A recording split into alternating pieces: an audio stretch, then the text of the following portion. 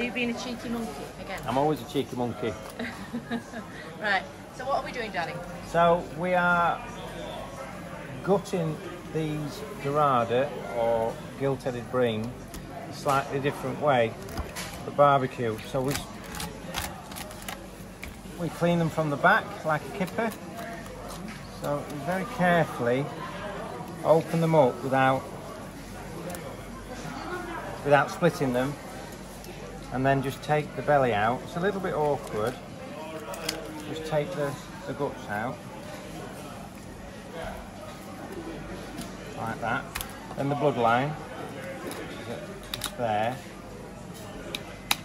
and then we don't rinse them here, but rinse them at home because it's a bit. It just leaves all wet in your bag. Right, okay.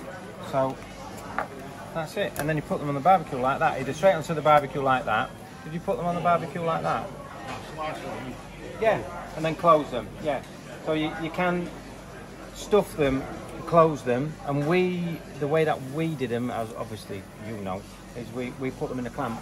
Yeah. We had a big clamp for two, and we did them, because they were quick, we did them that way, and that way, but we stuffed them. Face to tail. Yes. Yeah. Yeah. Well, we've got a big clamp, and we take about 3 beers. To take you about 3 beers to cook. That's exactly how I was describing on the barbecue. And because of that bone, the flavour really, really stays in the fish. Would you recommend it? Yeah. I would. 100%. There we go. There we are.